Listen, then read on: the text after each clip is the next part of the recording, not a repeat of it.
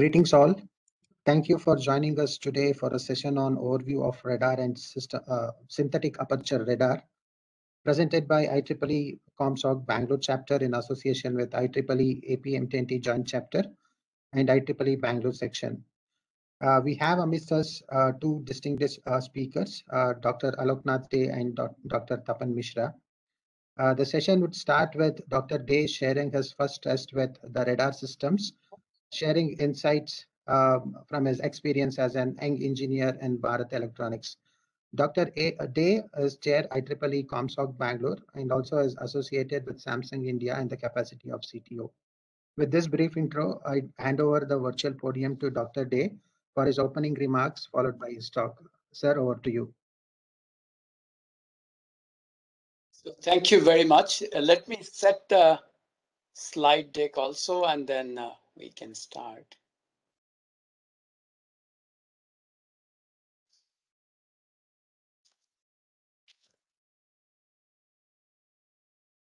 Okay.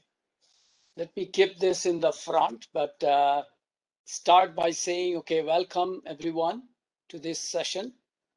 And this is this year's last session that we are hosting, and IEEE ComSoc Bangalore has been leading many events throughout this year and previous years. Like this year, how this 5G, taking from 5G to beyond 5G to the 6G technologies, how AI can be part of the communications in all the layers, the network architecture, how do you bring open source, how do you file patents and publications, research methodology. We did a 5G tutorial for students, over 10 hours by one of the experts from our Exicom. And then this summer, we did a Beyond 5G IoT, human machine interactions summer school for global ComSoc. There are 125 registrants from 20 plus countries. So I think many of these works are encouraging young researchers to join us, and industry is thriving in Bangalore region. So therefore, we are able to also leverage academia and industry. This has been recognized by Global ComSoc for the last 3 years in the APAC region, Asia Pacific region. Our chapter has been given the Best Chapter Award. And this year, we have been very fortunate to have Chapter of the Year Award across 200 plus global chapters associated with ComSoc. So thanks again to all the founding members, the leaders, the Exicom, the volunteers who have been doing seamless support to take it to this level. And beyond 5G, we also talked about other technologies that are coming on Wi-Fi, on blockchain, on reflecting surfaces. Today's sessions, we also invited Bangalore section. The chair is traveling to Mysore. Otherwise, he would have loved to join. He might still join. Mr. Vindu Madhav might join sometime. And we are also doing this with antenna propagation, microwave, MTT joint chapter that we have jointly hosted. So why we are talking this today, we are having this distinguished speaker, Dr. Tapan Misra, and we wanted to hear him on his throughout the year that he has been working in throughout the career on synthetic aperture radar. This is the prime talk, but I also thought, this is an interesting time as we are closing the year. Let me also join him for multiple reasons. First of all, we studied 11th, 12th together in the West Bengal board, Ramakrishna Mission. So it's kind of good get together. We also joined IIT together, but then he decided to go to Jadavpur. He secured Bengal JEE first rank. So today, one of my goal has been to accompany him. The other thing is, what he has been doing on 35 years of his career, that's going to be summed up. So I leave all the special topics to him. But my journey has been 35 years back, similar time frame when I joined with Bharat Electronics. So I thought it is a good time to maybe recapitulate. Tapan has taken his superannuation this year early, and the batches would be either this year or next year. We all would be having this retirement, quote unquote, to start a second innings. But I thought it'll be a good time to look back and see what we did and how things have changed since then. So this is a lighthearted talk for 20 minutes or so, a prelude to his talk. As you see this, let me go to the next slide. Yes. So you see some picture of Bharat Electronics. Today's logo that you can see, but the logo was very different when we worked. That was BEL, Bharat Electronics Limited. It was still a dream company. Today, when we talk about young engineers as they join, so this talk is again about, if you are having a, you are the fourth year student and looking for your dream jobs and how you start your career, topics may have changed, but then that's the same perspective. People's mind with looking forward to build something new, something interesting, and the ambition that stays there. So this is the headquarters in Bangalore. As you see on the left side, many of you, those who are in Bangalore, they see this nice building. That's the headquarters. But then you have a big campus in Jalahali. And the right side that you see is the Saibabad campus, Ghaziabad. And that's where I worked. And this is under Ministry of Defense, this particular unit in particular. And so all the projects that we did between 1985 and 87, the 2-year stint that I had, it's all about the radar and the communication systems for defense.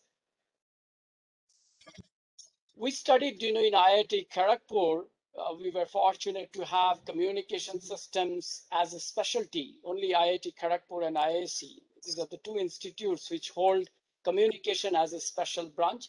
Every other institutes were looking into electrical engineering and make communication as part of it. So that's our first thing. But we also had a radar center in IIT Kharagpur. So I got some exposures and some excitement was there during the 4th and 5th year courses to look into it. So when Bharat Electronics came in November, I remember July, we will be graduating, and the previous year, November, this was the first company and I was the first person to receive a job. Obviously, a couple of people together, but I was the first in the interview queue. And it was dream because that time, BL, ITI, if you are electrical, you used to go to BHEL, that kind of job. MNCs just started coming, 1986, 7, I think they started coming and things started to change. But till then, these were the things. And today it is still a Navaratna company, and a lot has progressed in this particular company. With this, if I go to the next slide, this is our first project. After 3 months of work and tutorials and the trainings that company provides, it was a beautiful training. 30 people, 3 months together to learn various technologies. On the left side, this is the assignment I got, INDRA 1 radar. So till then, company was looking into building, adopting from other countries' radar system. This was the first project that how do you make an indigenous radar, and not the same product, but look into low flying target detection radar. This was their objective, and some of us joined the transmitter group, some in the receiver, some other integration systems. Since then, I think DRDO, which is the defense establishment, those who are working, it's, you all know, but those who are new into the field, for them, Since then, they have been working on various radar systems. But when I look back 2 years back, when I visited even BEL office once more to give a keynote talk, I understood that 9 major radar systems that they built over time for armed forces indigenously. And BEL has been partner with DRDO, in particular LRD, Electronics Research and Development Engineering. So BEL to LRD and then finally giving it to DRDO. This is what was our structure. By the way, radar, if you don't know the full form, this is radar, is the radio, the detections and ranging. That's what it stands for. So what you see on the left side is the INDRA 1, but on the right side, you could see the INDRA 2. This is 2006 in Republic Day Parade. The INDRA 2 came out with a modified versions, and these have been deployed in the border areas for low flying target detection radar. Characteristically, if I could say, it's a tactical surveillance radar for point and area kind of detections. And for very low altitude, first high power radar systems. So today we're talking about Atmanirbhar Bharat, but I think even then what we did is kind of with the similar feeling that can we adopt whatever, the previous systems, could we pick up certain threads and build a system? This was in 2-wheeled vehicle. The INDRA 2 came out on 3-wheeled vehicles, and the pulse compressions to optimize some of these power as well as to increase the range resolutions. Obviously we are looking at attenuated, time shifted, noisy signal conditions, how to improve SNR with correlations and matched filter that this is what we kind of built. But both of these systems have been 2D radar, range and azimuth, so it is about detections.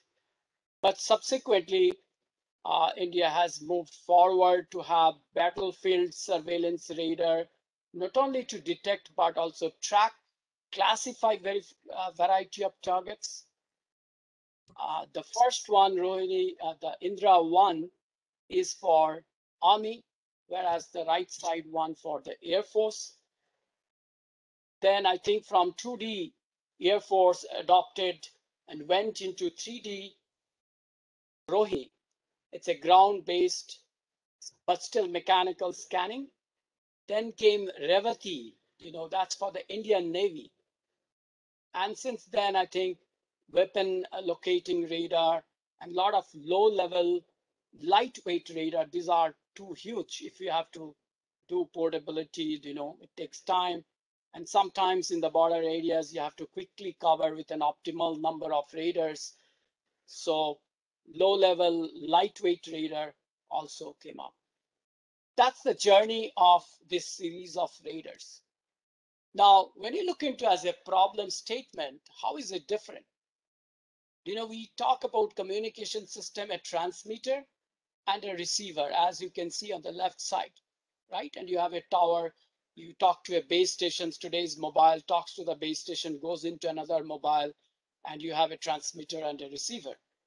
But the radar is about, the same body. It's through this radio wave propagating and receiving back, and you are able to detect the target, right? So the communication and receptions are together, and with the duplexers, you could be able to distinguish the different frequencies and separate them out. Now, as you see it, over time, the interesting part, that was the starting, what I mentioned, but how is it evolving? So people have been talking communication, people have been talking radar, but then they started looking, as you can see on the paper on the right side, there are interferences between receiver transmitter of communications, or with the radar target, there could be also communication, because now the number of devices are growing, people communicating, it's no more less number of people, all kinds of communication. So the interference has grown, and therefore the question comes, how do you remove that? It's not just noise, but all kinds of your same channel, adjacent channel interferences, and you covered that. Then I think subsequently this paper, as it's talking, so what is the coexistence method? And then can you cooperate, knowing that one is present there, given something is there, can you cooperate into the other and optimize it? And then the third step is co-design. Assume that communications and radar or these kinds of communication will all be there. Therefore, not try to solve the problem at a later point, but design in such a way that they will be healthy. So this is a progress that has been going on. The paper that I refer here is 2019, and that's the directions people are going. So yes, there is a difference between radar and communication, but also their convergence, coexistence, cooperation, co-design is being thought about. Then the one point that comes up is what frequency do you operate, right? And many of you are very familiar, maybe the table is in your head, but some of the people don't fully understand the differences of these frequencies and where we operate. So when you looked into our radar, INDRA 1, that's on the L band. We designed in the L band. And today, when I'm talking about 5G communication systems, you can see that, there are two frequency bands in which range in which we are working. One is sub 6 gigahertz, so you can see where it falls. But also we are talking about millimeter wave in 5G, which is 26 gigahertz to 28, 29. That's a frequency band. So you can see that the ranges. And it's very commonly known, but again, if you are new to the subject, you see that as frequencies go up, the wavelength reduces because the simple equation, right? C equal to your frequency times wavelength. And you could see that, as the wavelength grows, your antenna size would also grow. So lower the frequency, you have your, the higher the antenna size. But as the frequencies are going up, the antenna size is also becoming small compared to that wavelength. And there are different designs that are happening. Now, just to give again, going back to the INDRA 1 that we did, we had a pulse width about 3.2 microseconds vis-a-vis INDRA 2 that came was about 6.6 microsecond, if I correctly remember. I remember working on the peak power of 40 kilowatts. Subsequently, it became 100 kilowatts in the next one. The range that we are looking for was 50 kilometers, vis-a-vis the other one is about 80 to 100 kilometers. A beam width would be about 3 degrees, that the beam that goes and you can have your target detections. And then this antenna was mechanically rotating at a 16 RPM. The right side, you can see, the different frequency band and different applications that you can have. And as I said, the antenna size changes. But then as you go up the higher frequencies, your attenuation, the atmospheric losses also increase. Now I come to an interesting thing that we liked that time, and I didn't know what it is. We walked in and suddenly these beautiful domes that were there. And as young engineer, we're trying to understand what is this? I understand satellite antennas and they look different. And as you can see on the left side, the antennas are very much there, right, inside. But this is called radome, and this radome is about to protect from weather because there is a lot of electronic circuitry inside. And so the whole idea is how to enclose this satellite, the communication antenna, with a nice looking fibered structure. And this is interesting because, you had to make sure that this is a material that is light. It's going to be protecting against thunderstorm and weather. The electronic circuitries would be inside, but would be accessible. So it's cost effective, versatile, robust things. But definitely anything you bring, one is to design the materials in such a way that lightweight, but also the radon loss would not be too much. And this is what I tell the young engineers, what you learn in theory versus you go to your practice place, something is different, right? And this is what happened. One day we see in an equations on the actual material that there is this radon loss, and that was not in the textbook, right? So you needed to figure it out what it is, and then you discover such nice structure, and you start to correlate, and you see, okay, how the design has been happening aerodynamically, but also what factors do you need to bring in for insertion loss or scattering loss and things like that. So this was an interesting exposition at that point of time. On the other side, this is not so, uh, exciting things for many, and we had this Teresa, transformer design in electrical engineering taught by some of the nice professors. And we used to count these turns, right?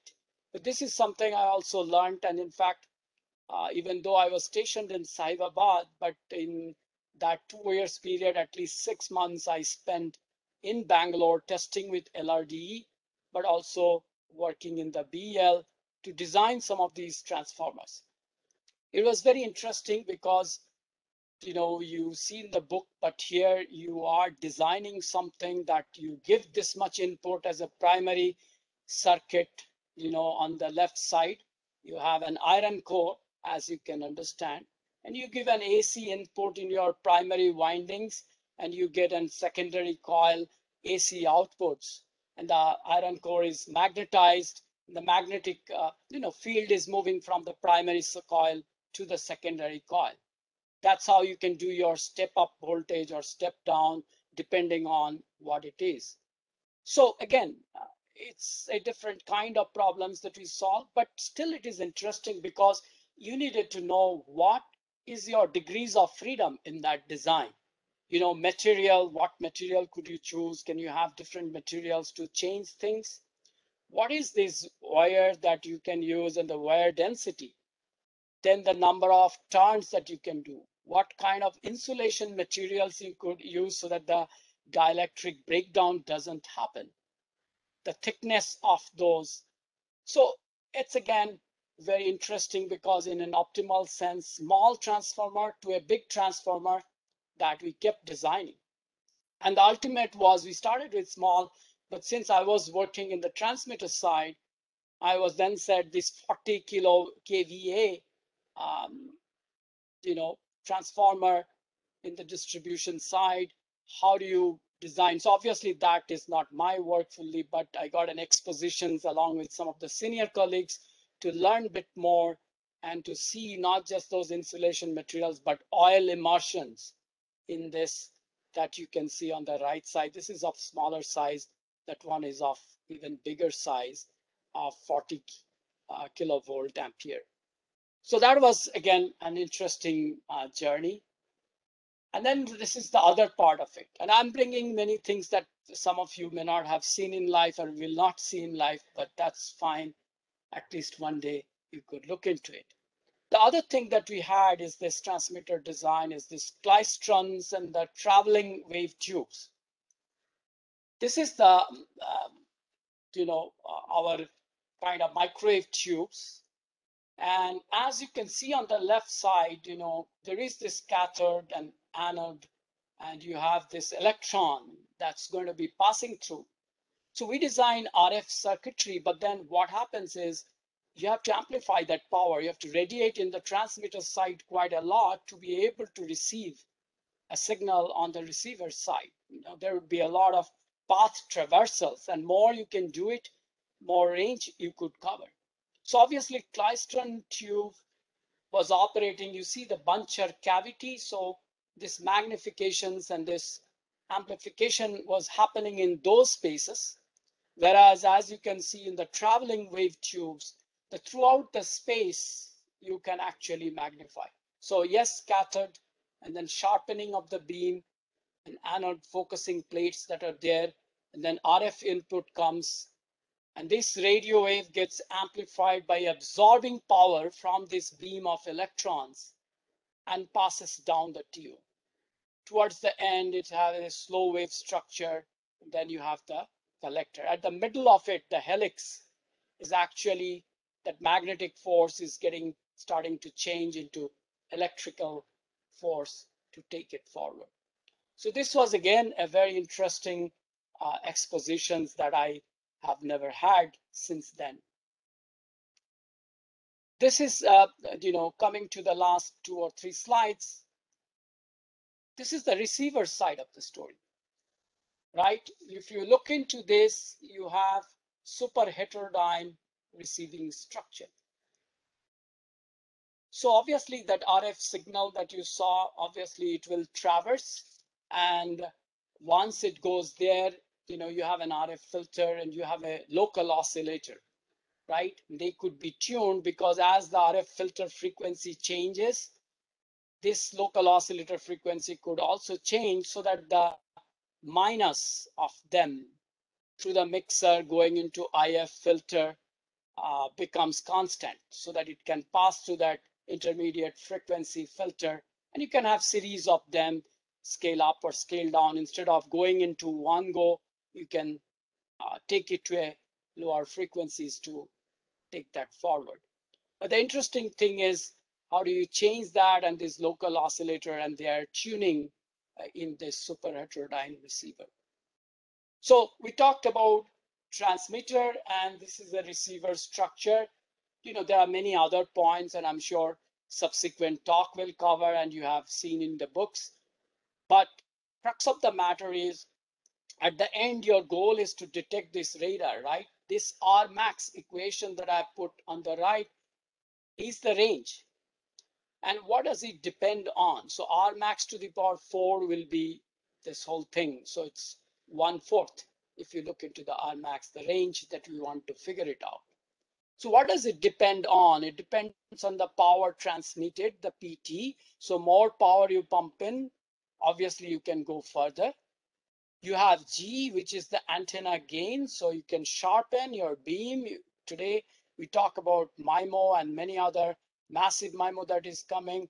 There is a lot of ways to increase the gain, but it may become much more directed. So gain increase means, yes, you can do that. You can increase your range. And the lambda transmit wavelength as it is lower. So either the frequency being smaller or lambda being larger would also help you to have effectively larger ranges aperture that you have of the antennas, so you can have that. And also it depends on the target radar cross sections. If what you are trying to target, if it's a big object, then obviously your reflection points is much more, and you have that cross section area is higher than if it is a very small object that you have to look into it. Then azimuth and other factors also come in, but this is a simple representation of the equation to appreciate what goes on. And on the other side in the bottom, as you can see, P min, this is the receiver's role, minimum detectable signal. So if you can increase power on transmitter, obviously you gain, but on the receiver side with the sensitivity, lower signal, if we can detect properly, obviously that means the range going up. So as I wrap up with the 2 slides that I have is, we talked about transmitter, we talked about receiver, and this is a part of the system, but on my daily job, I was designing along with a team many boards, circuitries, and BL was known for its capacitor, inductor, all these discrete components, but also not just discrete, some of these digital circuitry starting from NAND to NOR to XOR to all of these circuits were also available in chip forms, which we studied in our IIT days, but we could see and put some of these counter and design circuitry along with some of the experts. So I know when I was talking to Chengappa, other day, when Chengappa was born, I have already designed maybe 10 circuits in 1986. And when he started walking or eating, by that time I finished my 20 board co-design along with the team. So that's the time frame that we are. And it was very interesting, even the first design was no microprocessors. There was microcontrollers, but even 8086 in the first design, we could not, 8085, 86, we could not design. Subsequently, we did that, but that was the era that was entering. So contrast that with the right side. And today we are talking about CPU, GPU, and tensor processing units, the NPU that are there in the neural processing unit. It's a whole different world altogether. And we are talking about multi-core processings. And when we talked about 5G in the gaming, how do you include the GPU processors? And ARM has its own, NVIDIA and many others that have built solutions. And the newer chips are bringing either an ASIC form, like this is Google's ASIC TPU, but at the same time, neural processing units. If you want to do a deep learning 23-layer convolutional CNN for image detections today, that's what we are working today. And we really look into those neural processing units for voice intelligence, for vision intelligence, different architecture, and different nets that have come, mobile net and others. That's changing the world. But this is where we were, and this is our journey in 30 years of the corporate experience. So to close this up, this is one thing that I wanted to say, that the radar we talked about, that's for, yes, defense, but we also see it for applications in the commercial space today. And we are involved in design. And the right side, this is Samsung smartphone. In S21, we included ultra wideband radar inside. I mean, it's a communications at this point, but there are both functionalities that are available, and it can work as car key. Your smartphone, if you search, you'll be able to see how ultra wideband, which came in between in 2000, 2005, there was an appearance of that, but the processing power was not sufficient. Even problem statement was not very clear. But today we are talking about how to detect human, pet, multiple humans, count them, and use it as car key, but with radar principles. It's the same principles that we are adopting to do it. And left side, even biomedical health monitoring. If you see the signals on the top, the MRI, the magnetic resonance imaging picture, through by which people detect today, either respiratory signals or cardiac signals. If you do an MRI, you get that. But even with UWB, you can get this similar kind of appearance. So yes, some processing has to be done, but it has the potential to go into health, medical, and consumer technology in smart home and many other applications. This is our new incarnations with all this AI processing and the old technology knowledge we are gearing towards, and I'm kind of into the design of few and have few patents on this UWB related activities. So with that, I really thank you. And, this is the radar plots that we used to see in the rooms, that, if some operations are going on, which direction the reader is, and all the details. This is a dashboard. Today we call data analytics and digital dashboards that you see for big systems. But this was then, and still the monitoring and airport controls and other things obviously looks into that. So with that, I will pause here. And it has been a pleasure to talk to you and share some of my experience from the old days, but also how those fields are changing and how we have been adopting some of these techniques to come to the next level and modifying it from defense application to commercial applications. So thank you. Thank you very much for your apt attention. And we will take questions maybe at the end, and I'm sure you are very eagerly waiting for listening to Dr. Misra. So at this point, it will be my pleasure to invite him. And let me just take off sharing.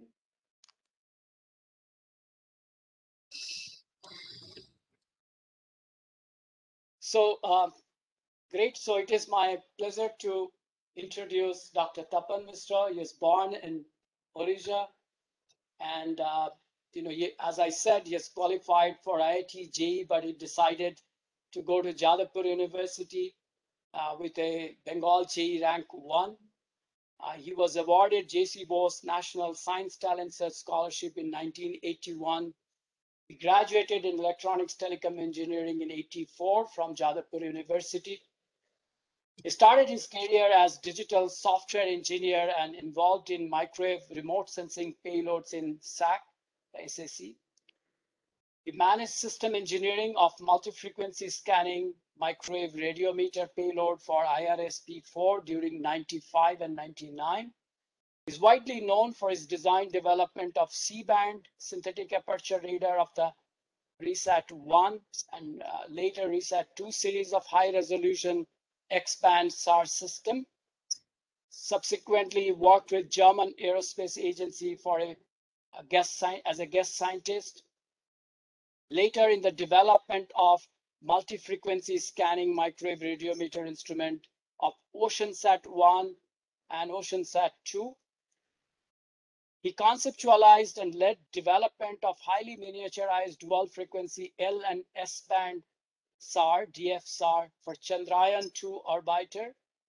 He served as the Deputy Director of Microwave Remote Sensing Area of Space Application Center, then became Director in February 15, and then advisor before his retirement this year in January 21.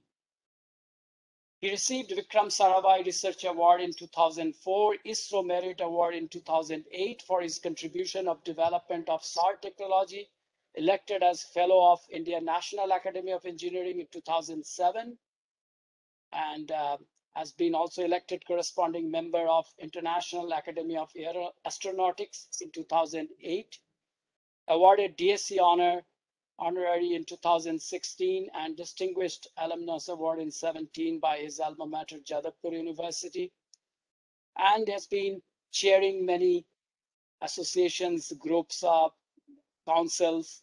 I have been also with him in the Siri Pilani Research Council together and holds a couple of patents and a lot of research publications.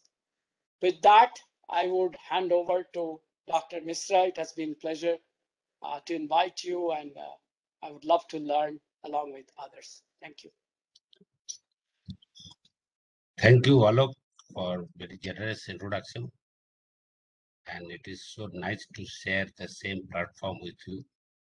I think after so long here, and we were the neighbors in the same hostels, neighboring room. We are part of the same sort of mischiefs, which you still maintain with a mischievous smile. Probably I lost it. And it was a great journey together. And then also, I would just like to let the audience know that we shared the same position in West Bengal higher secondary board result in the top 10. We both stood 8th. So we have been together all the time and today also together here. And coming back to the presentation,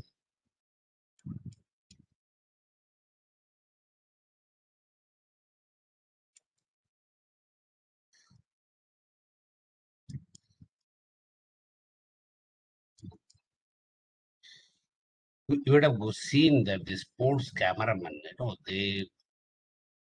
they use a very big lenses. In fact, the bigger the lens, sharper the image. And they're very related by that angular resolution is related by the lambda by L. L is the diameter of the lens or the mirror. And if I look onto, you have seen the cameras in the hands of the cameraman. But if you look at the space cameras, if I want to resolve from an 1 meter resolution from a distance of 1,000 kilometers. It's simple relations. Okay? The mirror of the order of a 0.6 meter is used. They're very doable. In fact, all our Cartosat series and GI-SAT series cameras have mirrors of the order of 0.6 to 1.3 meter, and they are very realizable. But just imagine that I replaced the camera with a microwave. You know, this microwave lambda is very large compared to cam optical wavelengths. They're typically between the 400 to 700 micron. But in C band, let us see, lambda is wavelength is almost 6 centimeter, and if the physics of resolution doesn't change, you know, what you will come back for the identical performance, you need an antenna of the size of 60 kilometers. It is just not realizable. You can carry a 0.6 meter mirror, you can carry a 1 meter mirror, you can maybe carry to nowadays even a 12-meter mirror. But carrying 60 kilometer mirror is just impossible. That is where the synthetic aperture concept comes, where that to bypass this physical impossibility. And you will be surprised that though it is a radar technology which has come, later on it has been used in even the radiometer. There is a passive sensing.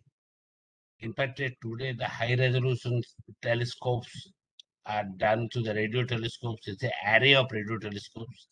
They use the principle of synthetic antenna, where the earth rotation position is used as a different position of synthetic antenna, and finally the signals are synthesized over there. And you know, there's a Voyager, you know, which has already crossed the heliosphere. You know, it's still being tracked. It is also because of radio telescopes connected through the synthetic antenna. And you must have been, you know, 2 years back, you know, we got the first image of the Event Horizon telescope. It is nothing but an array of three antennas which image this black hole in the terahertz band, and Earth rotation was used for and synthesizing that antenna. Now, let us see how do you do that. Just in that front, I'll just tell you that probably that in India, that ISRO is the only institutions which builds SAR. And then luckily or unluckily for me, I have started my career with building SAR and ended my career also building it. Though it is quite a pride for us, you know, that ISRO is the only institutions to build SAR, but somehow it doesn't speak well for engineering institutions, because it's for some reason or another, or that we could not build that technology ecosystem for synthetic aperture radar, and it cost us a lot. It lot of, you know, that when you see the sonography, MRI, PET scan, CT scan, they are some form or other of the synthetic aperture radar. So we missed many research possibilities in radio telescopes because we lacked our knowledge of SAR, and also for some reason or another we could not spread across. Maybe the technology was too much hindering.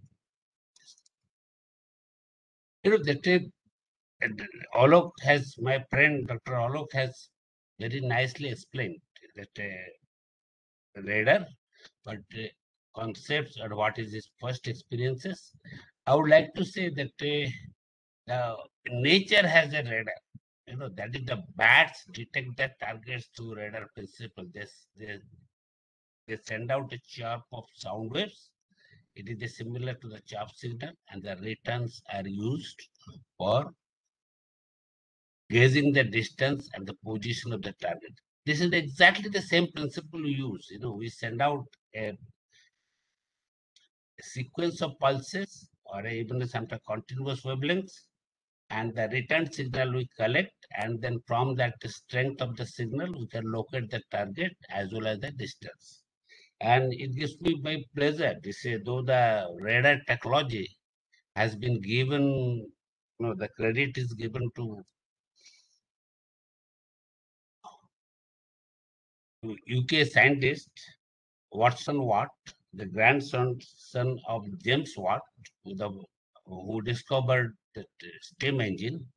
But I must say that the very first use of radar, actually, radar principle was used by Professor S.K. Misra from Kolkata University to measure the height of D layer and the sporadic D layer. It was a multi-frequency transmission, and they measuring the phase difference, and from the phase difference of the different frequencies,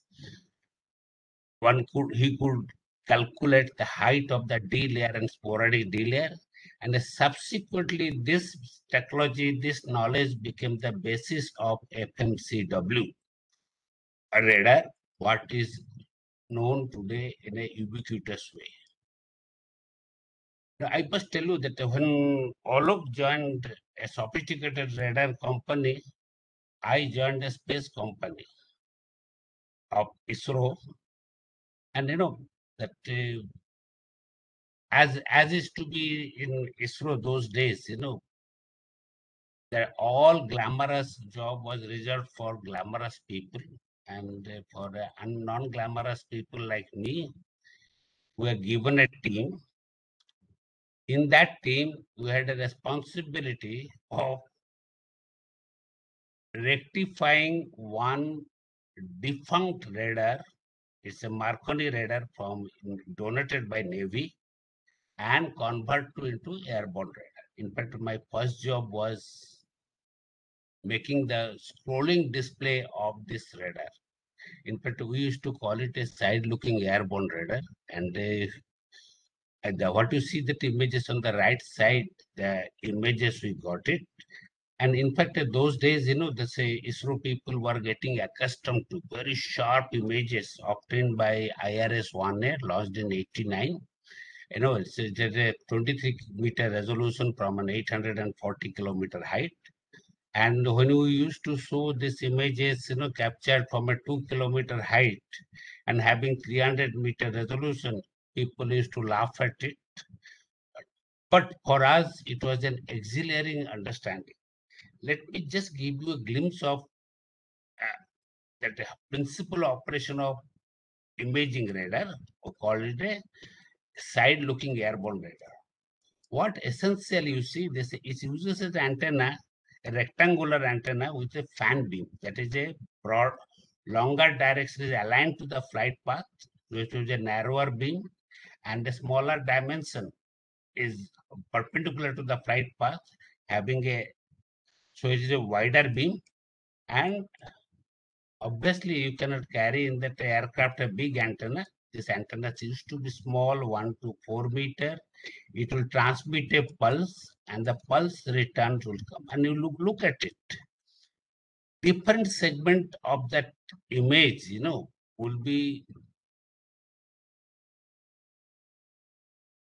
from that across the flight direction. They will be imaged in the terms of distance, in the time distance for the pulses. And also you see the pulse footprints, as you go further and further, it becomes narrower.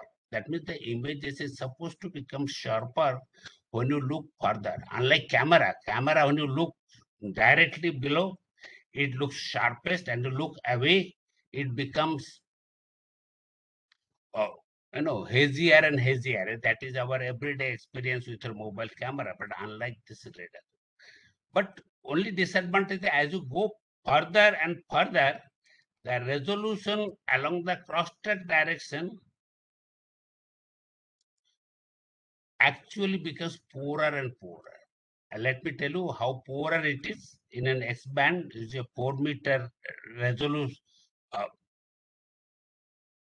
It's a 4-meter antenna from a 2-kilometer height.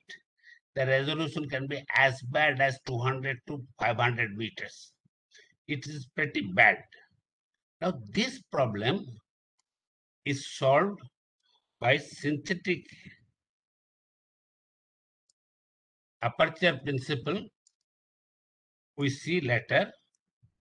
And then, but in those days, it was very exhilarating. We used to fly on a Dakota 9, and then, that was a very, very safe aircraft with a lot of holes inside. And you need to be very careful to step in a wrong hole because you'll be falling down straight below, though they used to be covered with wooden planks. And many times, the younger people who join a job, they look for very glamorous job. But I was fortunate to have been given a non-glamorous job of repairing an antenna, repairing a radar, along with a team, obviously, and making it a imaging radar. It was a search radar which was converted into imaging radar. The synthetic aperture radar actually, it was quite old. It is actually came the concept from 1952. I must tell you the story that this gentleman, Jim Kelly, Carl Wiley, he was actually given a responsibility to finding a better homing methodology of missiles. And he was an instrumentation engineer. He had nowhere link with the radar. And he was a maverick in his thought. And he came out with a synthetic aperture radar. It is those days it used to be a Doppler unbeamed search radar, Dowser, and it used a 930 megahertz. And in fact, those days they used the Vidicon tube as a storage device to synthesize this antenna. And and you will not see much paper by the Carl Wiley because he was prevented by the patent laws, the secrecy laws of those days, to publish any paper. In fact, the modern days synthetic aperture radar came from Edward C. Jordan, of the famous of the Jordan Bulman book, what we have read in the antenna test in colleges. Let me give you a glimpse of how does it do it. You think of we carry a small antenna which has a wider footprint and we look at a target. What happens? We look at an isolated target. As you see that for different distance, the target appears at a different time. And if I store it in a 2 by 2, an array, a matrix array of memory, the signal trajectories and histories, they will look like. We assume that there is some mechanism that what we used a small antenna created a very large linear antenna.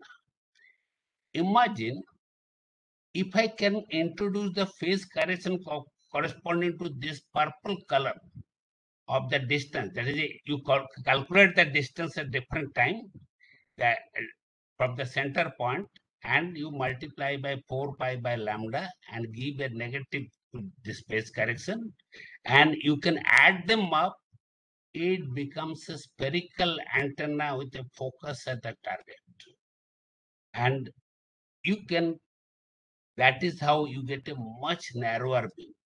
You will be surprised that when you image further, this array, synthetic array length also becomes further longer. And consequently, the beam becomes narrower and narrower. And the resultant solution is that the ground resolution becomes independent of height or distance. This is a fantastic derivation from the synthetic aperture radar. We'll start going into how we process it. It just to give a better glance, as if we transmitted signal at the same pace. When you at that location, that is, signals are coming with the different phases, and if we do a phase correction, they get aligned, and then if they sum them up, they get vectorially sum up, the signal becomes stronger. And if you look at the noises are not coherent, so they become less,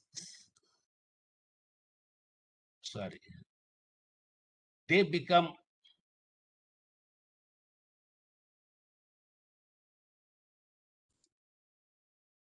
they become less and less pronounced, and the signal comes out of the noise.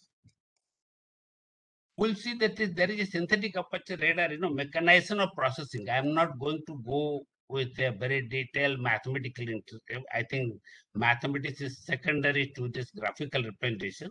Let us look at its graphical representation. How does it happen? We have given introduction to this. We have put up another pen, along with the memory pen where the signal structures are there.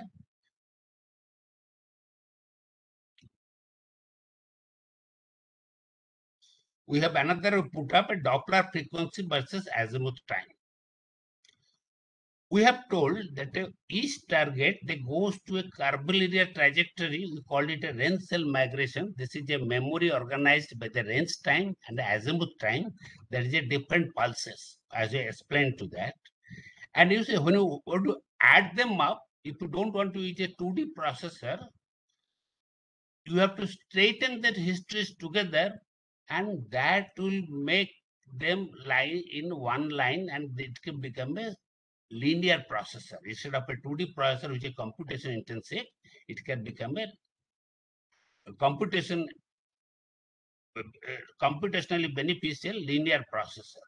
But you see that if I try to correct one, the other two targets will get distorted. That means you can process only one by one. But there is you look at from a Doppler frequency point of view, each of the Doppler frequency of the different targets, they actually lie in a different range gate. And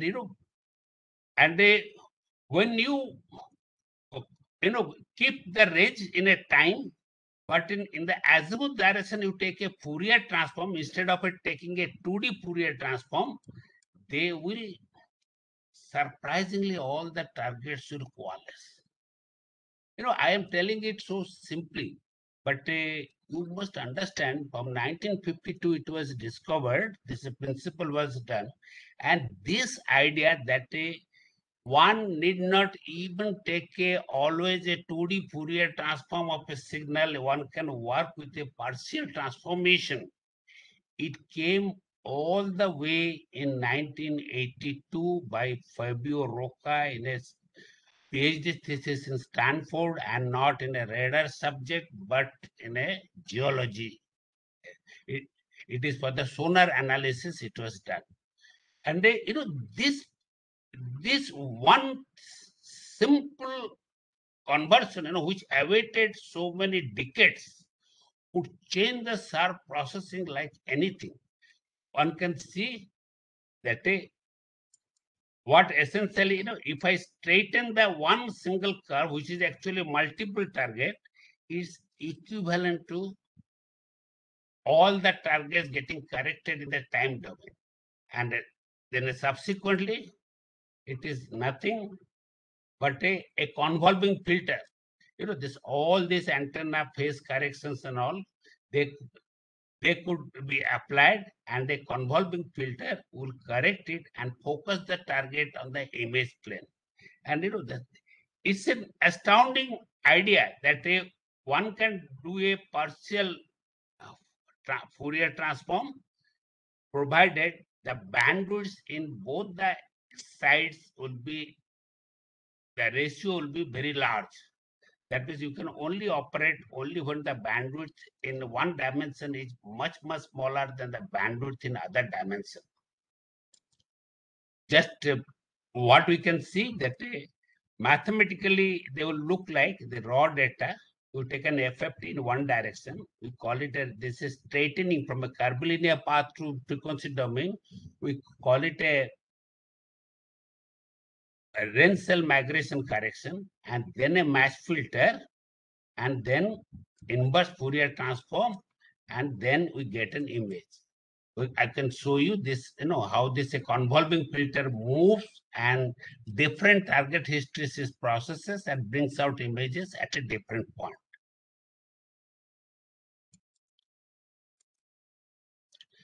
That whatever that actually the data which is collected, whenever you collect a SAR data, raw data, which is collected on board or in the aircraft, on the satellite, transmitted to the ground, they actually looks noisy. In fact, they are perfectly follows central limit theorem, and they become zero mean Gaussian signal. And it takes a number of processing to bring back this image of the fantastically. In fact, my experience with this SAR processing is so exhilarating.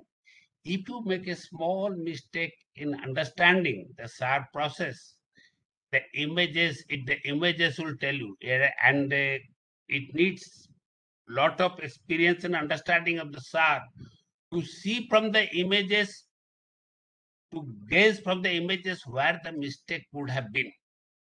Because it is very difficult to write a software where you made a mistake, small mistake, which has caused that image. Until unless you know the SAR thoroughly, it is very difficult to debug.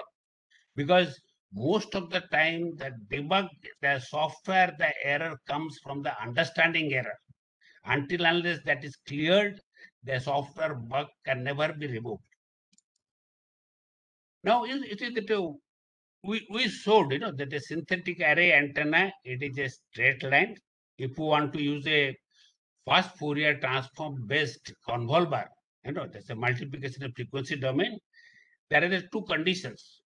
One, they should SAR, all the measurement antenna measurements should be done in a linear path, and they should be equally spaced, irrespective of. But this is a utopian condition. More often than not, these are violated, especially for airborne synthetic aperture radar. They come. I'll just give you an example. Just look at the animation. Actually, the aircrafts do not fly in a straight line. In fact, the pilots stay quite a truant in that image. But you see, when its image is there, it actually imaged a not a perfect geometrical rectangular thing, but in some distorted way it images. And you look at the beam central line, they are unevenly spaced and unevenly aligned. So what we do, the first step, we do the resample of that data which are which are actually collected at an equal time than to an equal spacing. That means we call it the V by PRF is the spacing between the two consecutive samples. Now, by measuring the along track velocity, we can resample the data so that they are sampled at an equal physical spacing. That is one condition of synthetic aperture radar processing we solved. The next condition is we have to make it appear as a straight line. What we measure, that from an onboard navigation system, we measure the actual position of the antenna, and from an assumed linear track to actual deviated track, we calculate the difference and reposition the data so that, there is two things have to be done. They have to be positioned with respect to a range distance from the linear track, and then correspondingly one phase correction has to be given because radar operates on the phase, so correct phase correction. When you do that in a that a memory space, they becomes curvilinear, but the whole processor is fooled as if that aircraft has flown on a straight line at a constant velocity. And then it needs a processing, and then it gives us that image. This is what. In fact, many people think that airborne synthetic aperture radar, in fact, are the much easier. But let me tell you that spacecraft are very deterministic. They move in almost a constant velocity. But processing of an aircraft or a or a UAV-borne synthetic aperture radar is almost 10 times more complex than a processing of a space-borne SAR. This is a given, this sort of thing that we call it a SAR. We have a motion compensation, and when you do that without a motion compensation, that is a range, velocity, all corrections, the image is blurred. When you do a proper motion compensation, you can see that the images become very, very sharp. There is another version. You will see that this resolution of an image, rudimentary, that is it is always L/2. That is, if I use a 1 meter antenna, I'll get a half a meter resolution. If I get a 12-meter antenna, I'll get a 6-meter resolution. But if you want to bypass this process, how can I do it? That I'm not going to the very nitty-gritty. We call it a spotlight SAR, in which case we continuously steer this antenna so that we go on looking at the same target and finally achieve a much, much bigger antenna than possible by a normal strip map SAR. But there is a penalty, because you go on looking at one particular spot continuously, you will miss imaging the adjoining areas beyond the spot. So you can image a spot by spot, but you can synthesize a much longer synthetic antenna and consequently much sharper resolution. In fact, we have used an RISAT, a 6-meter antenna.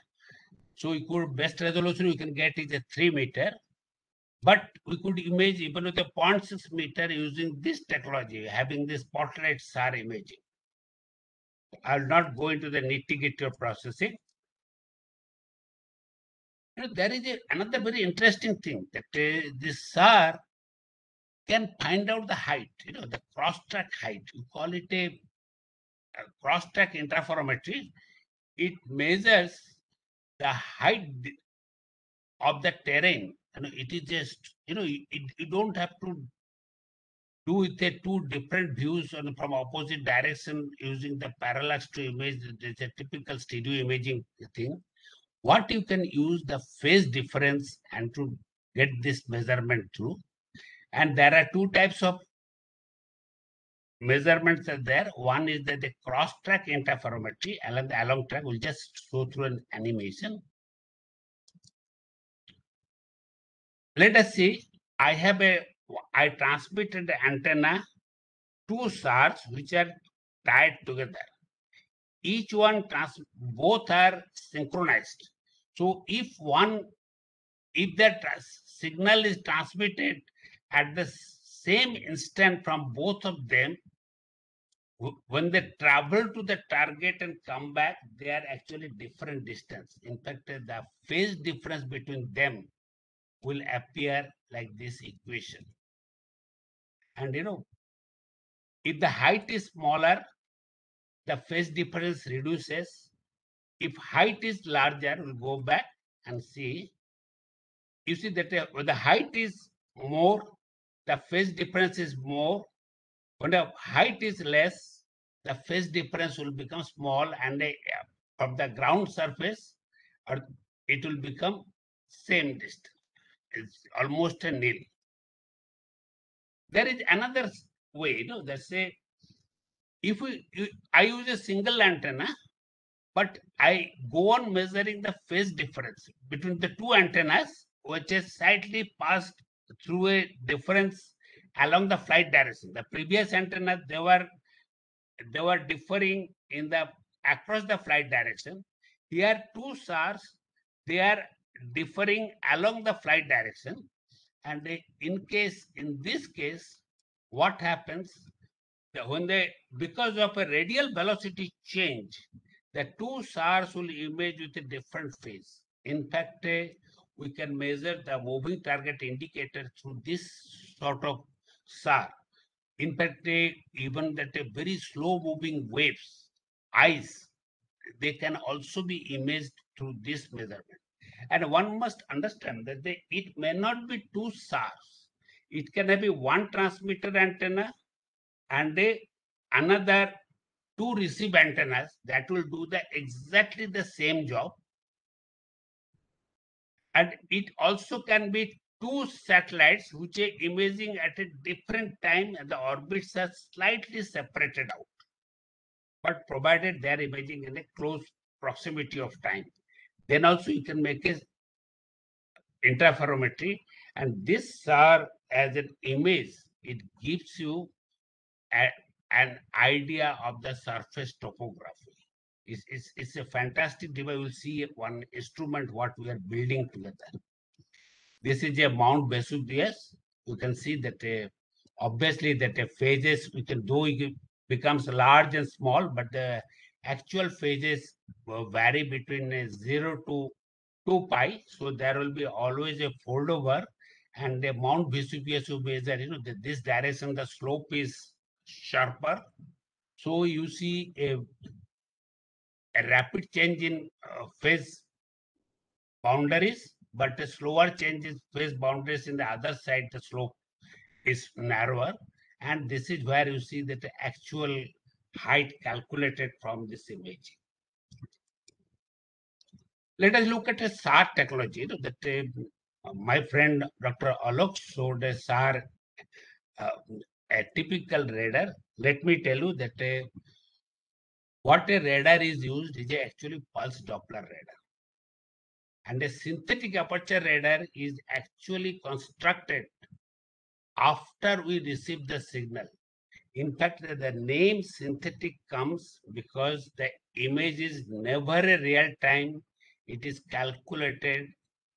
It is synthesized in a post facto. Only the delay may be few microseconds to few seconds to few hours. But the technology-wise, if you see that the SAR systems, they have all the spaceborne SAR system, they have a once common characteristics. They are coherent. That is, the same frequency source is used for up converting the chirp signal and down converting the chirp receive signal, so that the phase reference is maintained and they're digitized also in the same phase. In fact, all the heterodyne receivers down LOs and A2D converters and IQ demodulators all have to be in synchronism. And in fact, that first set of SARs, the CSAT SAR or ERS1 SAR, they had all this configuration. They had a TWTA transmitter, Dr. Alok showed it, and they had a large passive antennas. Only problem is in a space that TWTA or the clystrons, they are susceptible to, let's say, coronal discharge and accidental gas leaking and all those problems. And many of the SAR systems failed. In fact, a CSAT SAR failed after 3 months because of power issues. ERS1 failed because of TWT failure. But as far as the imaging is concerned, it images one fixed position from a fixed direction and it has no flexibility. As the radar technology improved, then came a phased array radar. Instead of carrying a big antenna, this is an antenna with a small elements of antenna, each fed with a phase shifter, and this provided an option of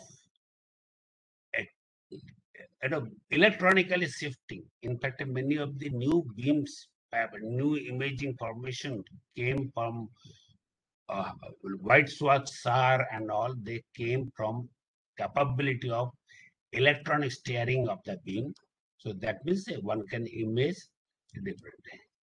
Then came this TWTs, having a high power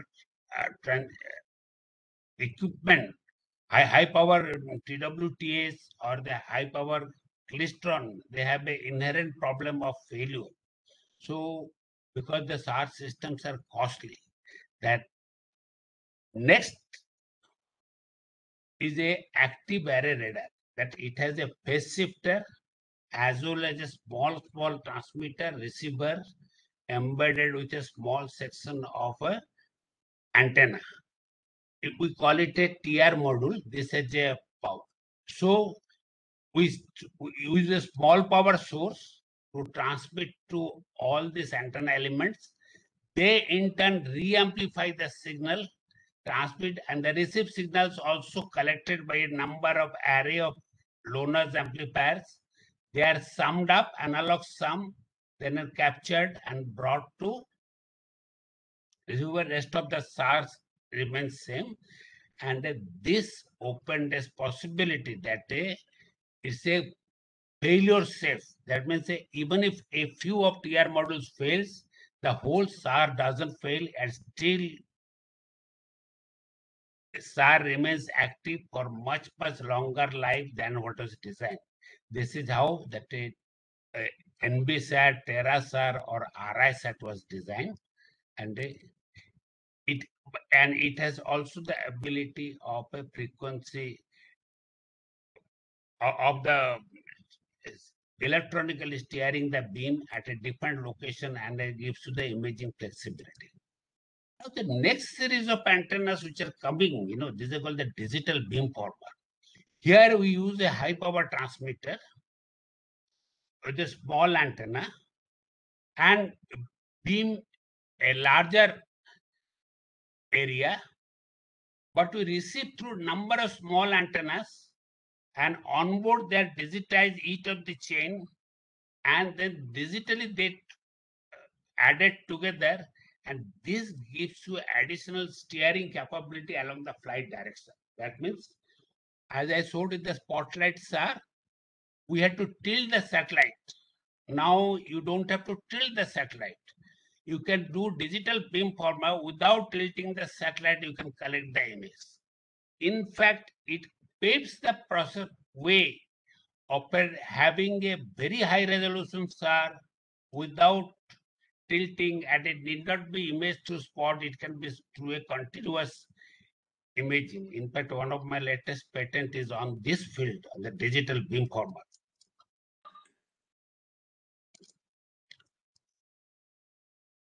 We just tell you that we first built, we are the 5th country in the world to build the first synthetic aperture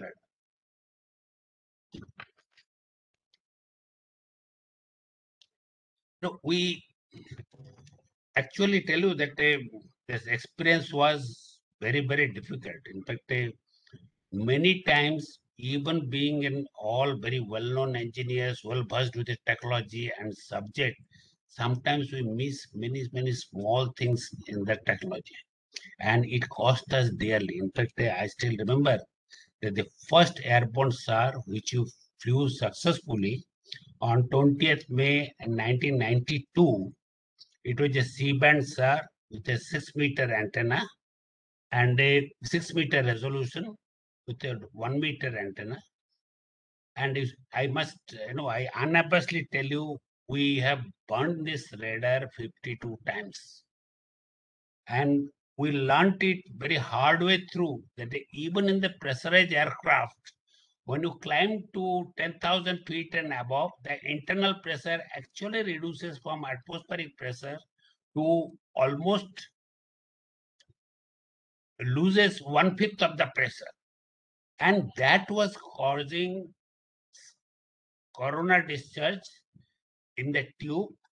And this is what caused us a hell of a problem. In fact, today, if I tell you this, it's a coronal discharge, which all of us studied at a class 10 level. But it will be surprising, we still couldn't understand that time how can the pressure reduce. But actually, when we built radar, but we have not understood the aircraft pressurization system. That the pressurization system doesn't maintain atmospheric pressure at a height. Now, especially the small aircrafts. And then we had to fortify it. We get images. Then we built another set of radar, and almost 10 years later, it is also in C-band, but with a resolution of the order of 0.6 meter. you can see the images what we built, we received. You can even distinguish that aircraft engines parked on the runway, or even the small trees, bushes, or the crops, even the height difference you can see through the shadows and all that. And this was a fantastic journey in understanding the synthetic aperture radar. I still remember, this image is a Kosi bridge, I think 2008, August. And this is the Kosi river. It is in Nepal, it has bridged, and it has actually flooded like a, they say more like a MRI scan of a stroke patient. What it flooded in the Bihar Madhepura region, and there was the Home Ministry wanted to have a very clear picture of how the breach has happened, whether it's a man-made or a natural breach. We can find out that the breach type, that is how sharp or how that images, we imaged it from flying all over Bihar and imaged almost 100 kilometers away. And you'll be surprised. This is approximately mosaic of 600 images of 6 by 6 kilometer images, which were carried out. And you can see that how seamless the mosaic would be done. This tells of the strength of the SAR, what we built and the processor we built. And a high time of my career of building the Reset 1, it is an active barrier radar.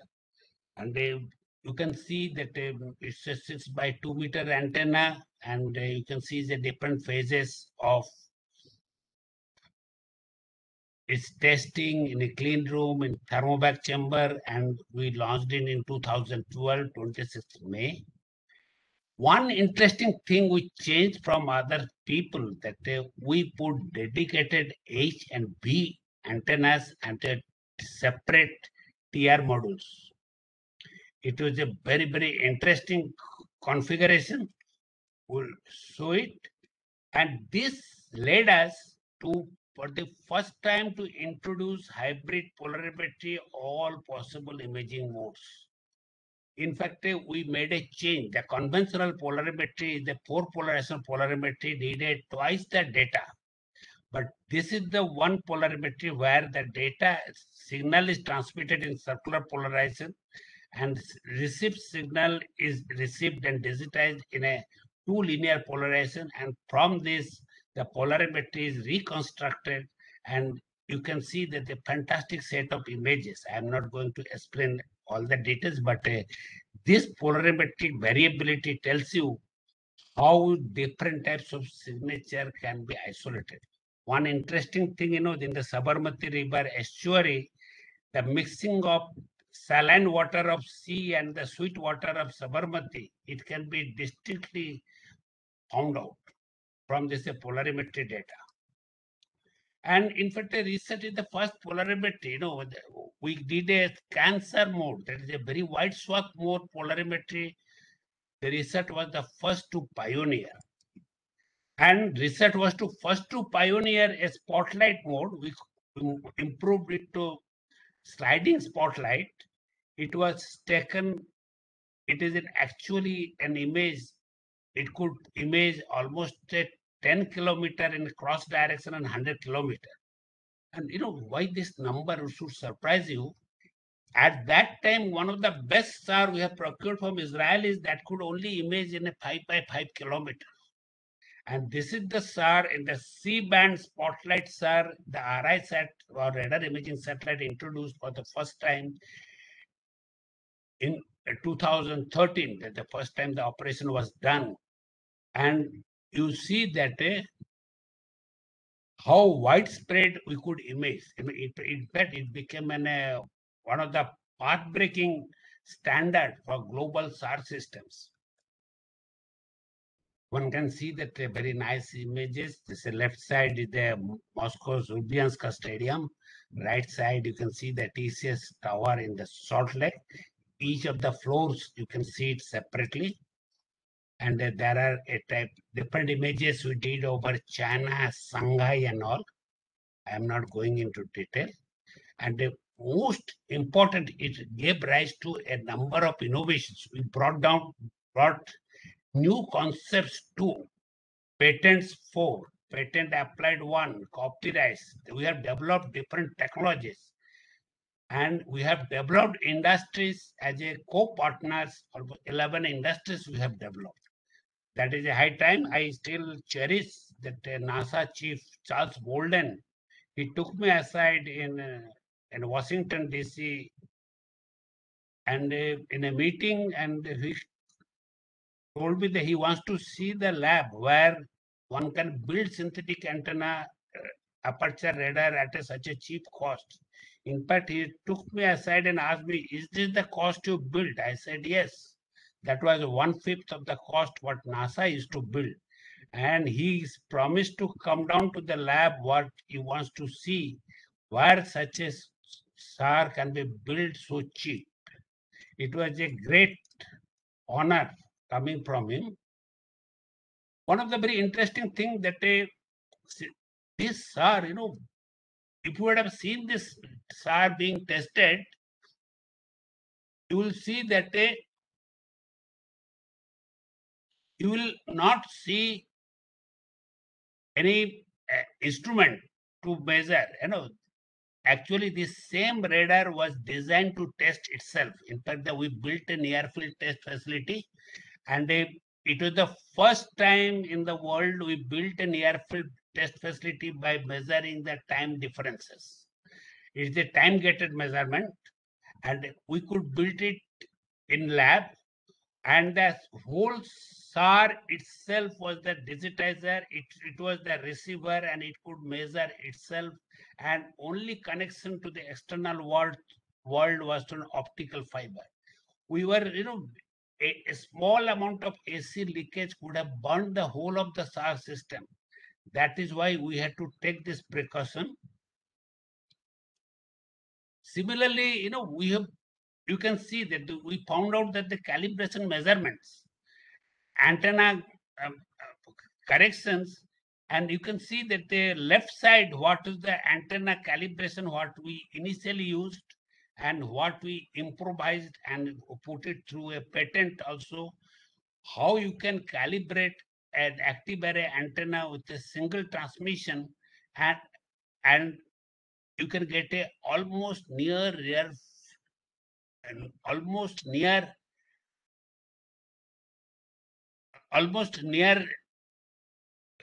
theoretical antenna pattern. And there was an interesting experience we done. We wanted to see how good the resolution of the near field resolution, and what we see that we could did an interesting measurement. Just a minute. Why is it there?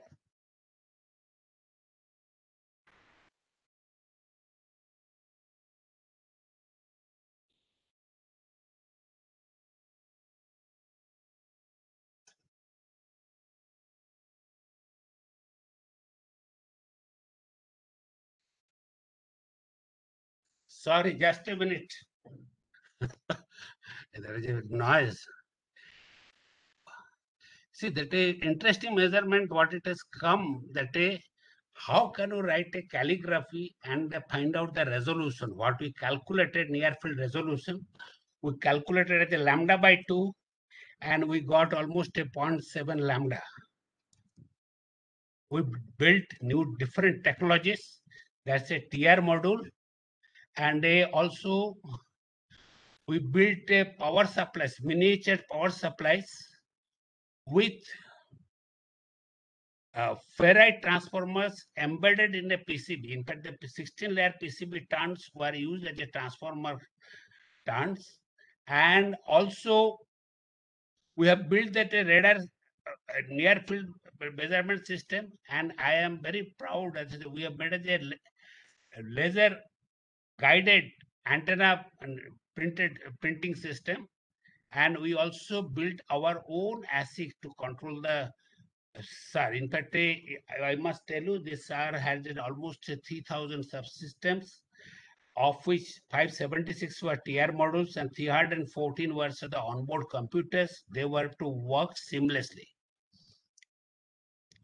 But the most pride we take that we revived the GATEC foundry in Hyderabad.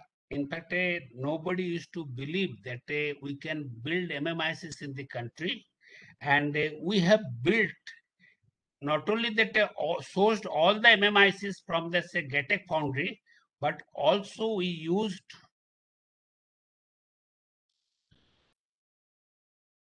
this same foundry to develop 3 processes, namely switch processes, high power processes, and also the low noise amplifier processes. Another high point to the development, the Chandrayaan-2 dual frequency SAR payload. It is, there's a target was given to 11 kg, and we built it with a 15.5. In fact, the target was given as a 15 kg, and we built it with a 15.5 kg. One must understand this is a dual frequency having both L and S band SAR in it, and you can see that how much we have imaged that both North Pole and South Pole, and we have improved upon the data of what a Chandrayaan-1 could find out. Chandrayaan-1 could detect the presence of water and the ice in the poles, but we could also assess the amount of water what is present by measuring the different depth penetration from in both L and S band. One can see that very nice images of Chandrayaan-2 radar. We have built one SAR, in X band with a resolution of 1 feet. It is weighing 5.5 kg, and everything is outside. In fact, it doesn't have any protective radome or any other thing. And though the aircraft were to fly there, but it has all the electronics are built behind this antenna, and it's a very small SAR, and you can see that how sharp images we could capture around 50 kilometers away.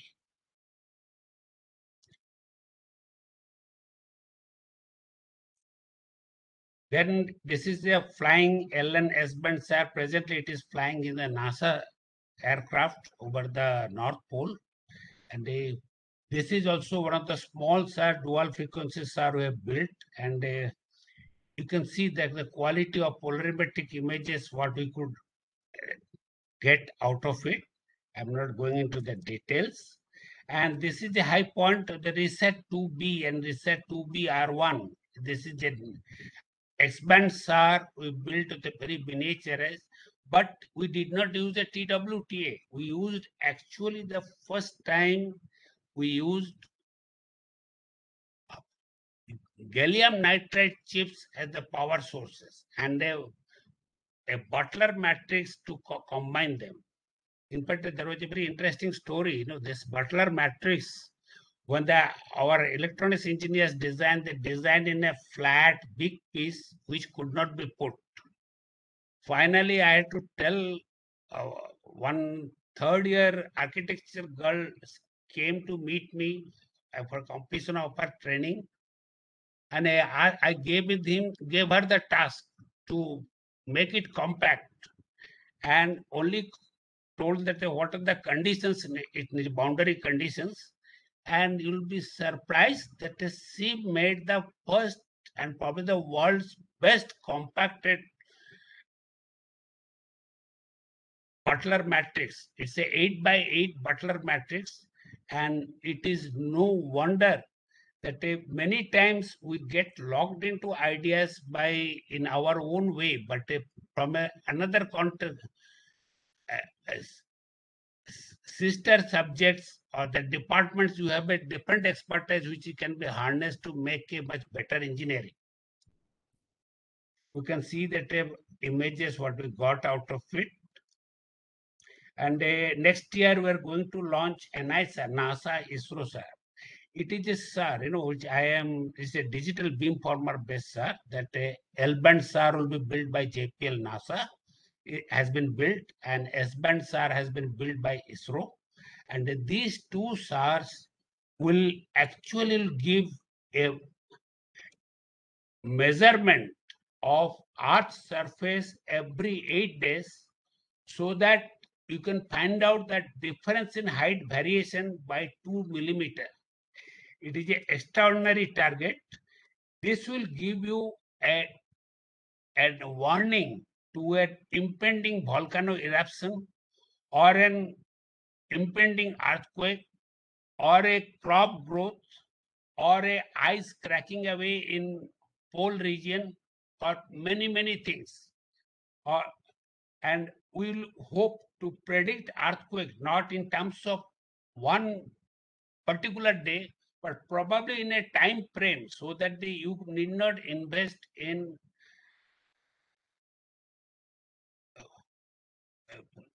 any road building or a house building in those areas in a shorter term. We give you one analysis of how the Calcutta University area in Kolkata is gradually subsiding because of excess water extraction from the ground. This is an analysis done with our data. And before finishing, I just like to tell you that which frequency you should use for different things.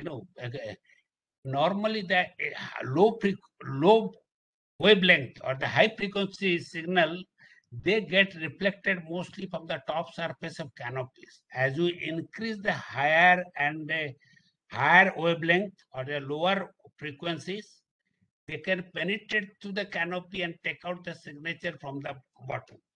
I'll tell you that an example of this, this is the C-band SAR for the same area that in L-band. You see that how much extra energy information it has got. And the same area in the P-band, that's a 460 megahertz. In fact, the multi-frequency radar, because for type of foliage, the type of information we want, we need to have a different penetration capability. And this is what we need to use judiciously, the frequency of operation depending upon where we operate. Another interesting thing is just look at these two images. There is a lake which vanished in vertical polarization, but it appeared in a cross polarization. This is because of a wind blowing over water, which makes a capillary wave, and they make strong returns in the copolar regions, but a quick returns in the cross-polar regions. And that is how you can, that is, one has to select polarization for a particular applications. Similarly, if you can see that delta, this river, Assam, Kaziranga region, how Brahmaputra inspect, how different polarization can pick up the spread differently. And one of the very good analysis we have done, that's a flooding because of in the Kaziranga because of excess rain. We have been monitoring that all the water reservoirs or ponds, how they are changing their coverage over the year through radar. It's a very important information for the government for planning for drought. And this is how you can see that what are the water reservoirs getting dry in summer, but getting spent just at the end of the rainy season. Sometimes we image, that say, what we image from the storm and all, you can see that a cloud from top. You really do not have an idea how much at all it has rained. There might have been a big cloud, but there may not be any rain. But there may be thinner cloud, but there might have been rain. But what is interested for the crop farming, for agriculture, the amount of rain it has received ultimately on ground.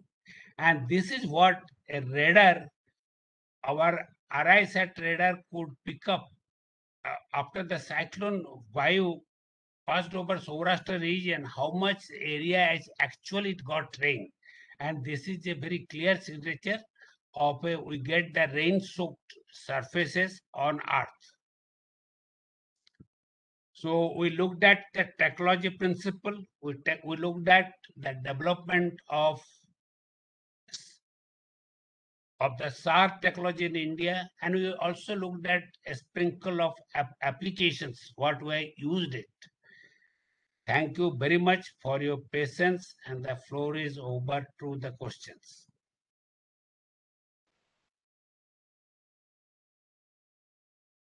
Thank you so much, Dr. Tapan, for sharing your insights on SAR.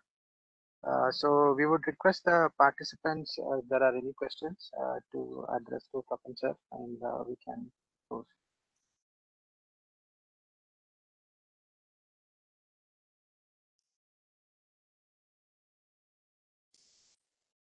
Sir, there are few questions coming up in the chat window, so probably we will read it out for you and you can answer them for us. Sure.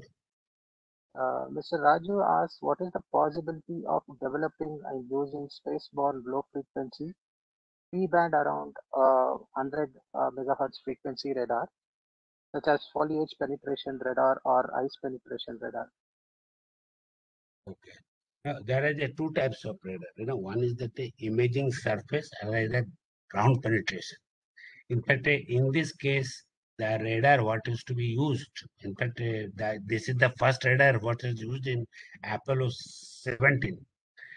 It is one has to use a stick radar, stick antenna to transmit, and you receive at a different depths.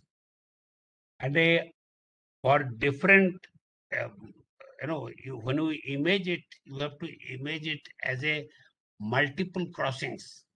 And from that, one can again synthesize an aperture to create an image in the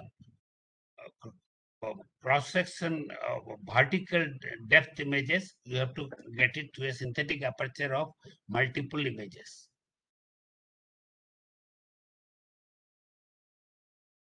Thank you, sir. The next question is by Pavitra Kumar, which says, what are the typical power requirements of an airborne SAR, and are there any limit to miniaturization?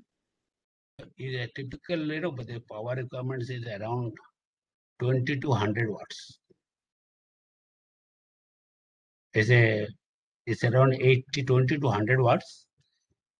Is the DC power requirement, and normally the pulse power is also around 20 watts. In fact, usually the pulse ratios is of the order of 6 to 10%. They use it. Sometimes they use 20%, but then the data rate goes up. So these are the typical power is used. It could image up to 100 kilometer around. Thank you, sir. The next question is by Dr. Ganeshan, which says, how can we use SAR for weather prediction and fog smog propagation in any given area? What frequency is ideal for this? Yes, actually that or SAR can be used to find out the soil moisture. I have given an example. In fact, this gives you a heat transport mechanism. But for weather prediction, the basic driving force of the weather is the sea surface wind. Whether it's a rain, whether it is a heat, or whether it is a cold wave, it's all it can be measured from the sea surface. And in fact, we have flown a cartel version of RISAT, except this antenna, rest of the electronics, but in KU band, we call it this scatterometer radar. It's a low power radar, what is been flown, and it could measure the ocean surface wind speed with direction. In fact, that in fact, if you look at it, that today there is a big cyclones and you don't see any death. The last big death was in the Orissa cyclone. After that, the cyclone, hardly any death is there. Though any death, even a single death, is very painful to me. And this was possible because of the scatterometer prediction, because the scatterometer measures the wind speed. And normally you see that there is a cyclone forms a vortex. Now if there is a one side will be the low wind speed, another side will be the high wind speed. The high wind speed area will have a low pressure and the low wind speed area will have a high pressure. So it will move from, if you look at a cyclone to move, the prediction, it is governed by that resultant pressure gradient. That direction it moves. And that is how that today that its predictions has become so accurate. It is only by almost a 5 to 10 kilometer. That is why you see the last 10 years after we launched this scatterometer, there is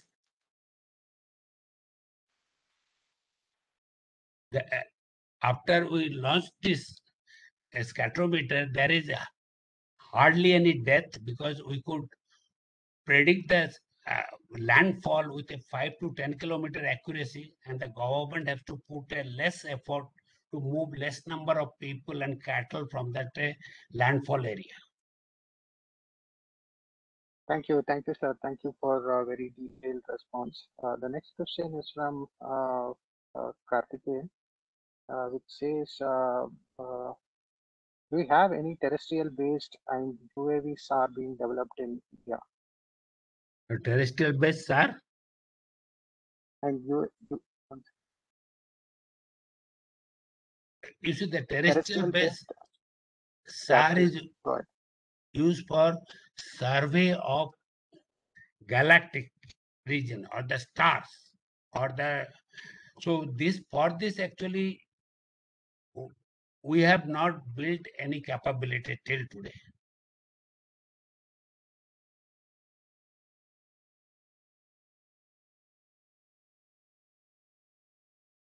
Is it okay answer? Yeah, thank you, sir. So I'm just like moderating the chat window for other questions. Thank you for that response. So Mr. Pranav wants to know, can SAR be used for debris detection and tracking in space orbits? For? Debris detection and tracking in space orbits. Yes, SAR can be used. In fact, but it will be called a inverse SAR. But in today's days, the very big active array SARs are formed. In fact, we have one. I was handling this job of building MOTR, multi-object tracking radar, with which we could track even a 1 meter object at a 800, approximately 1,000 kilometer away. But this we use for tracking our launchers as well as the debris. Thank you, sir. Dr. Day wants to know, what are the challenges and limitations of SAR technology? Yes, the SAR technology, the challenges is to make it small. This is the one, if you have the high capability, then the power goes up. And the power goes up, then how to make it small? And then there is a challenge is coming in the digital beamformer technology to make a seamlessly high resolution SAR instead of a spotlight SAR. These are the new challenges are there. Furthermore, how to make it cheap, because today all said and done, SAR technology, though in India it costs approximately 1/10 of what you would need to build in US or any other country, but still it is costing a lot. So if you want to make it more usable, we have to make it cost, we have to bring it down to very significantly. That means we have to introduce a lot of miniaturization segments in that design. Thank you, sir. And we'll take a follow-up question by Dr. Ganeshan on the same lines and come back to the other questions. So Dr. Ganeshan wants to know how can Indian academia and industry can help advance this technology further? Yes, there are two aspects of technology. One is that they're bringing the data analytic. This SAR data has a lot of information because the SAR is a complete information because it has a polarization, it has a frequency, it has a phase, and it has amplitude. These four informations are there. And from that four information, how to extract a appropriate ground analytic, this is a challenge. And because one need to understand, the SAR mechanisms, imaging mechanisms to get a better idea of the analytic. Unlike cameras, our eyes are heuristic. The images correspond to our eyes. So many of our heuristic understandings can be readily converted into algorithms. But in synthetic aperture radar images, our heuristic understanding will not work. It has to come with a specialized algorithm to extract different types of information.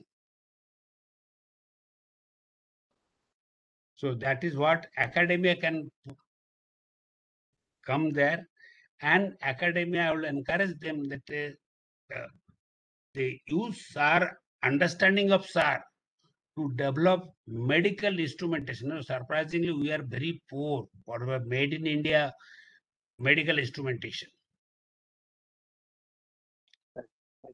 Yeah. So that Thank you, portion sir. should come there. So the next question is from Mr. Mahadevan, who wants to know, have you used SAR for survey of immersed mines? Can you be slightly louder? Have you used SAR for survey of immersed mines? You see, it depends upon the how penetration can. See, I explained to you that the penetration depends upon the frequency. In fact, the very ideal frequency is the L and P band, which can penetrate through the ground. And also it depends upon the surface dryness. Like, we use SAR to find out the lost track of the Saraswati River in Rajasthan desert. This buried track we could found. This is possible because of very less moisture content in the on the surface. We could also locate many of these, limestone mines in Rajasthan region. But in other regions, to find out the mines, we need to use a very low frequency, normally as a P band SAR or an 100 megahertz band SAR, as Dr. Raju asked the question. Thank you, sir. So the next question is from Karthikeyan, who wants to know feasibility of UAV SAR and onboard mounting pods for SAR on UAV to attenuate the mechanical vibration reaching the SAR. You see that a UAV and aircraft, there are two problems. There's a more the lower the height or lower the flying object size, the atmospheric disturbances will be heavier. And the propeller-driven aircraft vehicles, they will have a more noise and more. But it is not a problem as long as you capture the motion in a precisely. In fact, nowadays, there's a inertial navigation systems are available up to almost 1000 hertz bandwidth, which is enough for the propeller-driven aircrafts or UAVs, and also that a GPS aiding, which makes it INS very accurate. They have also come in a long way. But many times the GPS-aided INS, they have a Kalman filter creates this a feed-forward Kalman filter corrections are there. They create a problem. I prefer to use a post-facto data, reprocess, bypass this Kalman filter, and use fast Fourier transformer-based filters to make it a proper sharp rejections to mix both the signals, because there is in a Kalman filter based filter there is a problem. The transition zone between a high pass filter and the low pass filter, the data is inaccurate because there both the signals are getting mixed up, so they create problem. So I personally prefer the post facto analysis with a fast Fourier transform based filters, which are more accurate than the Kalman filters. So all the images you saw that are based on those sharp images are because of motion compensation using that sort of our own indigenous filters. Thank you, sir. As we are discussing on image processing, there is another question from Dr. Ganeshan, who wants to know how much of SAR image processing can be done in real time and for full reconstruction of the images and stitching them. Okay. You see, SAR can be processed real time, but there is a very funny thing of the SAR. If you digitize on board, you can even with a automatic gain correction, there is a compression methods where you can compress it into 2-bit and transmit it, and you will get still a very clear images. In fact, most of the images I have shown, they were actually digitized with a 3-bit or 4-bit. It is unbelievable because of correlation we get back to the complete energy. But if you process on board, the image dynamic range increases very heavily. It goes to 16-bit. In fact, processing on board is not only costly in terms of hardware and power, but it is costly in terms of data rate by a factor of 10. In fact, that is the reason that most of the SAR is actually the raw data is transmitted in real time. In ground, it is processed, because that makes it a both transmitter costly and cheaper, as well as the onboard hardware simpler and better. Thank you for that insights, sir. The next question is from Karthikeyan, who wants to know the scope of automation and autonomy in SAR-based technology. Yes, you see that for ease of imaging, that there is it has to be steered along the normal direction. But then there's for that a good amount of automation to be used, and it should be that the stabilization system or the gimbal system should read out what is the aircraft or the flight disturbances and then correct the reverse correction on it. But all the airborne images, what we saw, we actually dispensed with the stabilization system. There is no automation was not there. Instead,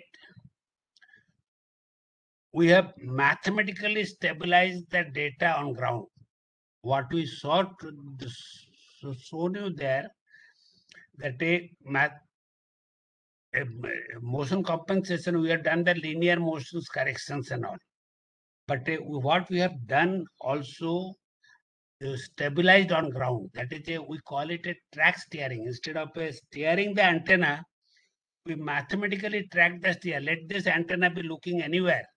The mathematically computed the track perpendicular to the beam direction, what we estimate and process it. In fact, we have gone one step further. This is also a patent by me, which showed that one can do a SAR, airborne SAR or a UAV SAR without a bulky stabilization system. Albeit stabilization system, it lessens the job, but then today computing costs are falling down very sharply.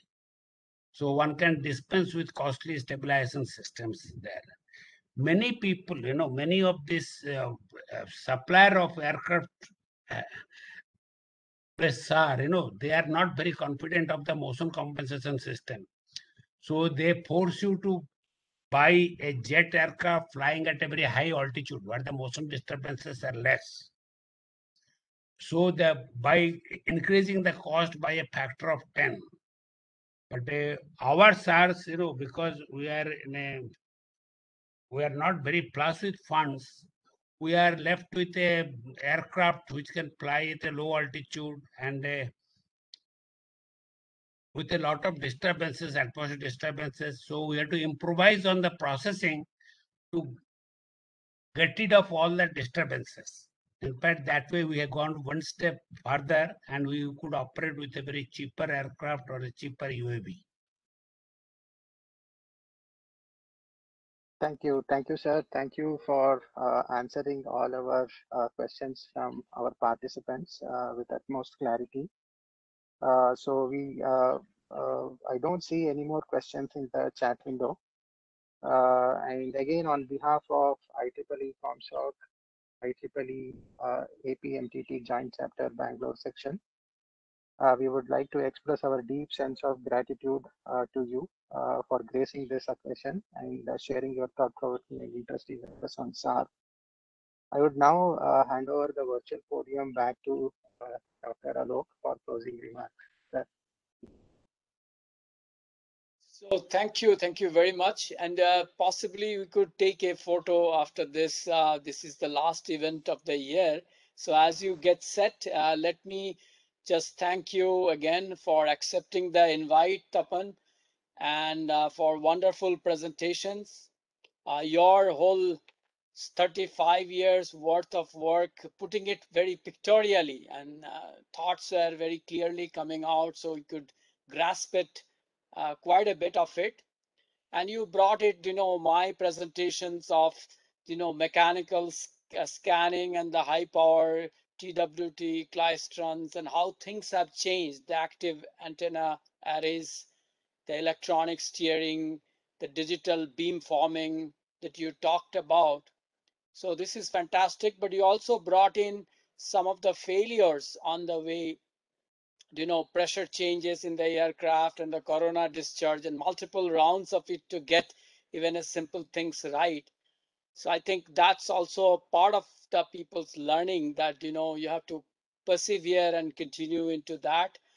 You brought in, how academia could play a role, GATEC foundry being used, MMICs coming up, and the ASICs designs in the country, how NASA came and 1/5 of the cost they re-verified. Is it really true?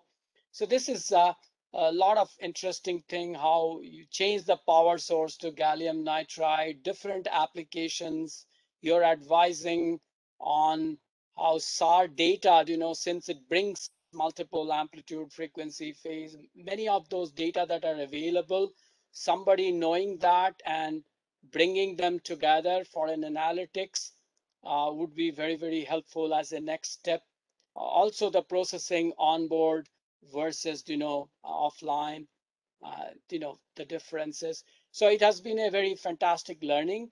And I really sincerely thank you on behalf of IEEE Bangalore sections, ComSoc, APMTT, and all of our ComSoc Execom members. Thank you. And, we'd love to take a photo if others are also opening their cameras, if you would like to be part of it. Yes, and you kindly pass on the photo to me. It will be very nice. Sure.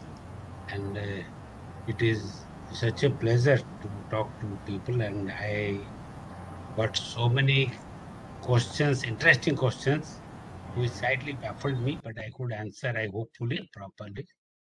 And the subject is, I hope. And we also have the people that have not joined, but many of them through the YouTube channel. So Bangalore ComSoc has a YouTube channel, so we'll post it, and I'm sure subsequently we'll have more views and we'll keep you posted.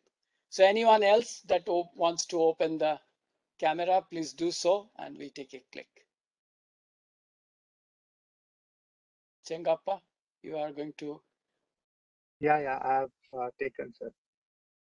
You take it? Fine. Yep. As Dr. Alok was giving the closing remarks, I did capture some. So thank you very much, and thanks for your patience and hearing, and wish you Merry Christmas and Happy New Year as it comes. Thank you all. Thank you all very much for your all the patience for listening to it. Hopefully, I could convey all of you. Thank you very much. Thank you, Alok, for the very nice evening. Only in between, I had to rush forward, so you can delete that segment. Thank you, Tapan. Okay.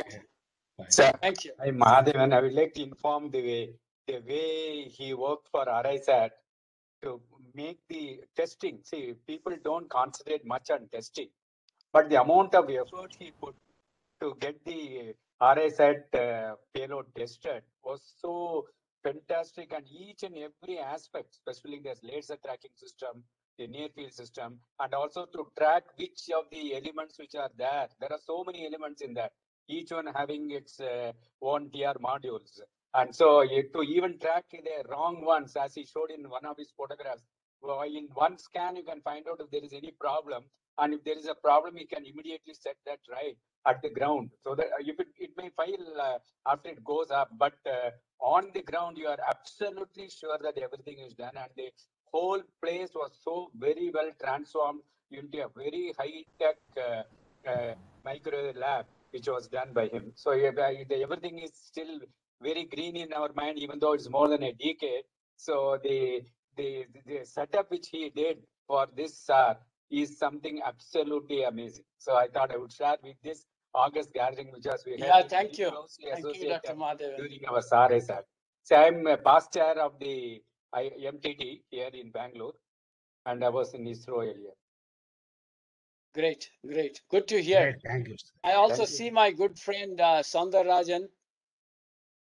Yeah. Great.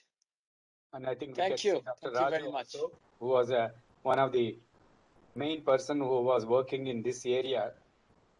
Dr. Raju, you want to say something? Yeah, I would like to share similar thing what Dr. Day had with Tapan, same experience. We were the same flatmates. We were in the same building in Ahmedabad, and I had also the opportunity to fly together in the first SLAR as well as the first synthetic aperture radar, which we flew Great. over Run of Kutch. Thank you all. I happily remember that kind of early interaction. Thank you. Great. Thank you. Very good to hear. Thank you. Thank you again, and take care. Stay Take healthy. care. Stay. Bye. Stay Bye. healthy. Thank you all. And until we meet again, stay safe.